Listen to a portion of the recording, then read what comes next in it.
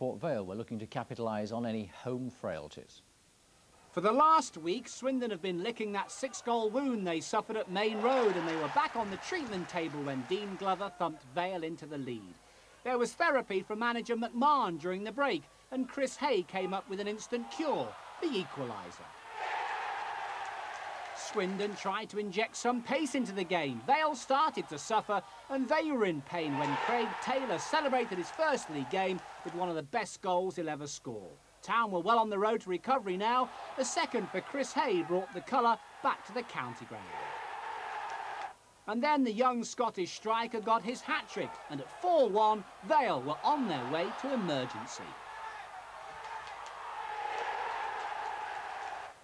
There was a late goal for Martin Foyle, but that couldn't save Vale. Swindon 4, Port Vale 2.